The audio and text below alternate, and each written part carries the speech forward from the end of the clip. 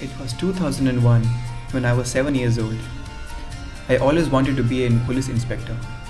I did not know what was about to come until I came to 11th standard, when everything changed. I was introduced to robotics, the field I never heard of or never even imagined would be able to study. With some luck and some hard work, I somehow managed to get into mechatronics in MIT.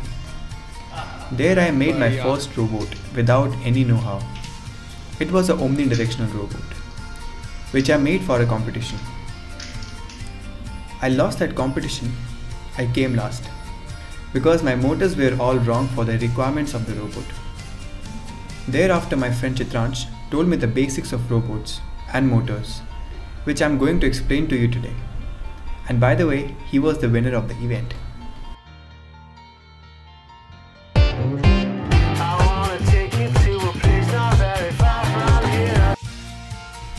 First, we'll talk about brushed motors. So brushed motors are very cheap and are readily available everywhere. They are very robust and then can be used in any environment. Because of that, they have more wear and tear and have lesser life.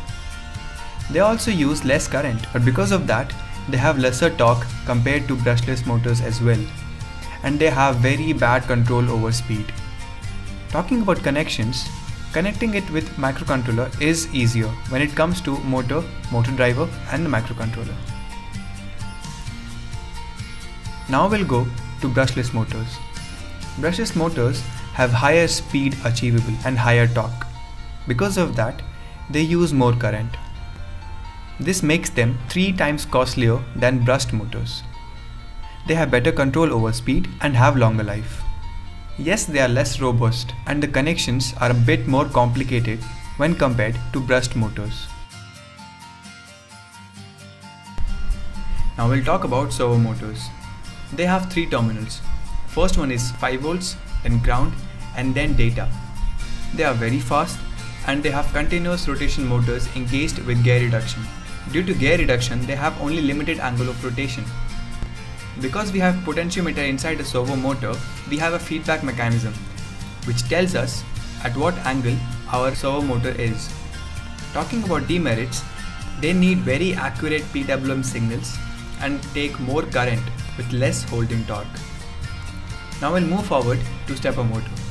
They are easier to understand and they move in steps. There is no limit on angle at which it can rotate.